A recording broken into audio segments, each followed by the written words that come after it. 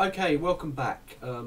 Right, this course is lesson is about where to find the NVIDIA plugin for Photoshop, and here it is. If you go into Google and type NVIDIA, NVIDIR, Normals Map plugin, you'll find this page. There'll be a link to it anyway, and if you don't, here's the website. It's developer.nvidia.com/object/photoshop_dds_plugins.html. I've actually got the plugin on my site over here.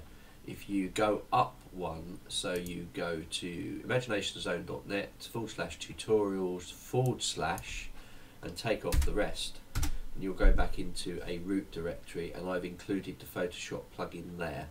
It's an exe file, so right click and save target as onto your desktop or whatever.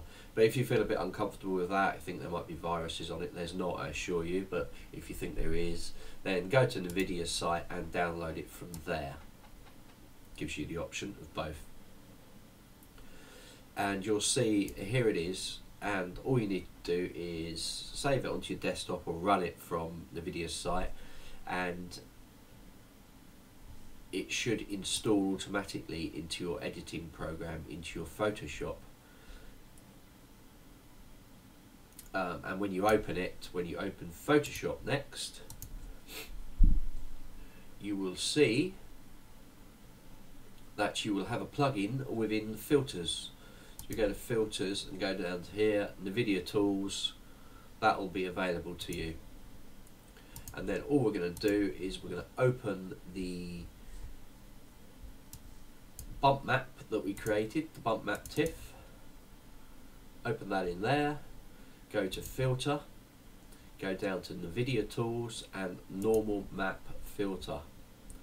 And it's quite good because it gives you, you can see here, it gives you a detail of what's happening. Set it on 4 sample and just have a little play around with it. 12 will give you a little bit more of the detail there. If I average out the RGB, it's going to work a bit better. 3D preview will show you what it's kind of going to look like. Not brilliantly, I might add. And then all you do is press OK, and then it turns this into a normal map. And all we do now is, I don't want to overwrite this, I just want to save it as. So I'm going to save it as a normal map and save it in there.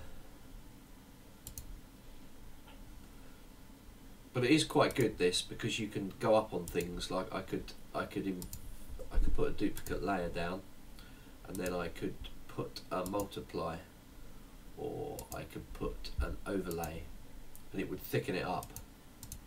So you can increase the density very easily. Also, you can see where things are getting pushed out or things are getting pushed in by looking straight at the normal map. So it gives you a lot more control over things. So that's normal maps, and what you do to actually put that into Maya, we will do in the next lesson. So just save that out as a normalmap.tiff in your source images folder within your project, and I'll see you in the next lesson.